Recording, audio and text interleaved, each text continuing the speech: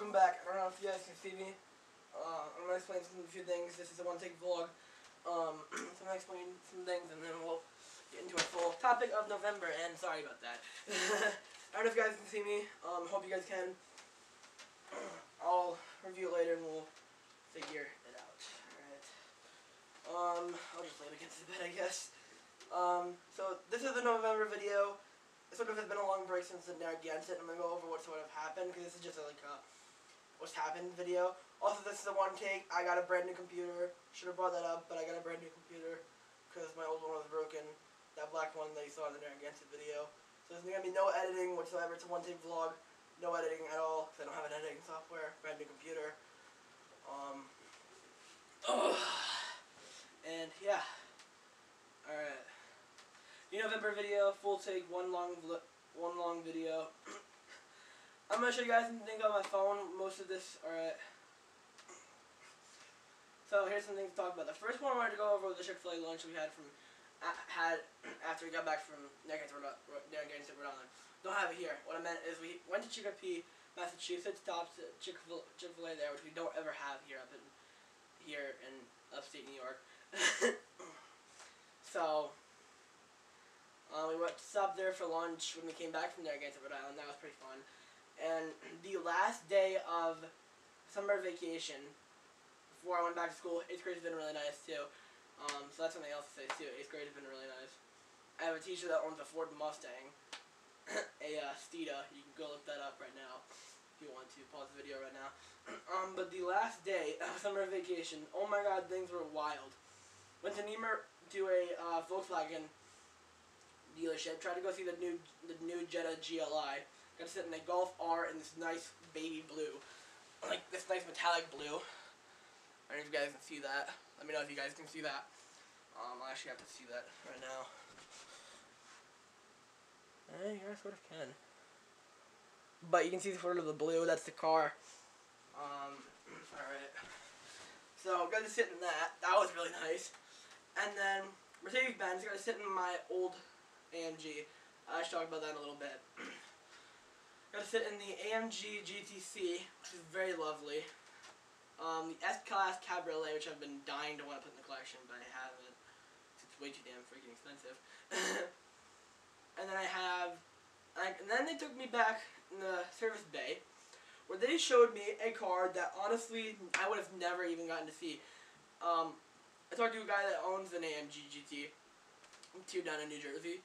He said he knows the guy that actually owns the car, so it was really cool. I'll describe it. It's a 2016 AMG GT base, GT's S maybe. It's fully wrapped in matte black. It had like red lettering on the window shield. The red and black interior was fully customized, so the red and the black was sort of mixed into a different tone way of the interior. And the car had a full carbon fiber front bumper. It's really cool, honestly. I got to it back in the service bay and they showed us that, so that was really cool. Cool car scene. I'll show you them actually a little bit. I'll show you some of the best ones probably. Got to see the new Supra, the 2016 Nissan GT-R, 2020 R8, the new BMW M8, the 992 LC500 at the auto show. That was really nice. Look at S here. Got to see my Type R in the black again. Got to sit in a Trackhawk. And this one is the thing. These two actually, I'll show you. Got to sit in the Ford Expedition. That thing I've been dying to put back in the collection because I had it at one point. And then I just got rid of it. Went to Denoyer one night like I normally do from Arby's. And I sat in the AMG GT they had. Tried opening the rear. Lady's like, you can't sit in the AMG. And I already did. And I'm like, okay. That was honestly just weird. I went to my first ever Cars and Coffee event in Maserati of Albany. That was really cool. But look what Bull Auto, the famous exotic car dealership in upstate New York, got this. They got this in. I'm actually gonna focus in on that so you guys can definitely. Now you guys can definitely see that. Lamborghini Huracan 580-2. I mean, it was just insane to see that from my eyes. Cause Number one, you're in upstate New York. Upstate New York is not prone to supercars like this, although Long Island is the only place that really you can see it. And they had that. They had a 458 Spider, too, in red. Too, I'll have to show you that one. Alright, but that one, I mean, it was freaking nice. And I was just, like, walking around it, I was drooling. I could have even had the chance to sit into it, but the guy that probably would have opened it was currently in a deal with somebody else to get him into a car. Now I think about it, probably the red Ferrari, because that is gone now off the website, so, yeah. And then, man, that's mostly it. The M8 was in like a full black. It was an M8 competition. Had a lovely interior. It was like a two-tone contrast between the white and the brown. It was freaking lovely. Those seats were sent down from race car heaven too. Another thing that also came to mind too from my home and careers class I think in 8th grade. Doing this thing, what job would you want if you were older? And I did this whole packet that I basically put in all my things, and it came up with photography.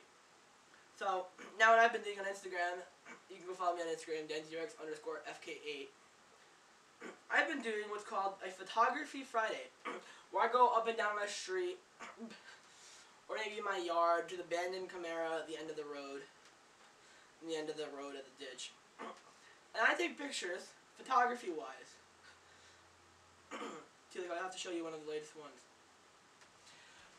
Over the nights we've been having a full moon. There's that. And then we have the abandoned Camaro in the snow. Like, see, it's really cool. And I've also, like, this one's more better because you can, like, it's like my camera's been really good at it. It's called Macros. It's really cool.